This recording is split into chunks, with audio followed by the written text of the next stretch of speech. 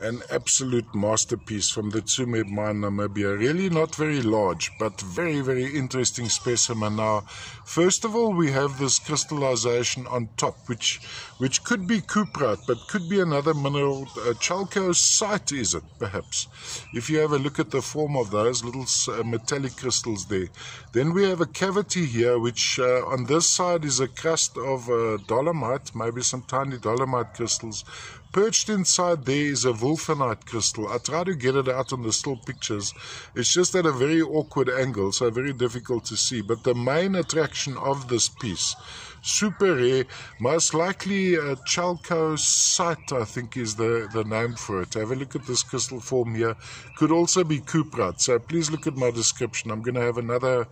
I'm not all that clued up on Tsumeb, but I have a pretty basic knowledge, and this is something I've encountered before, but lovely attention. Look at that, attention to detail on that little section.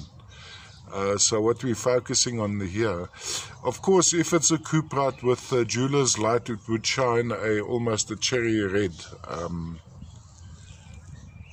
Chalcocite, I think is the word, and that almost looks like a quartz crystal, but it's not. It's this metallic, silver metallic too. Maybe a little bit of a light play on this material too. From a display point of view, matrix isn't much to look at. I actually think we are looking at cuprite there. When I look at this section here, there seem to be minor metallic crystals there with almost a blue sheen. Could be the cuprite.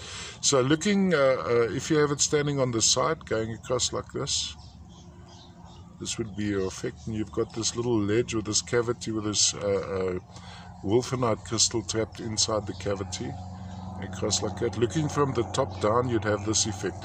Size-wise, it's under 2 inches edge to edge, yet a lovely example of, well, either the cuprite or the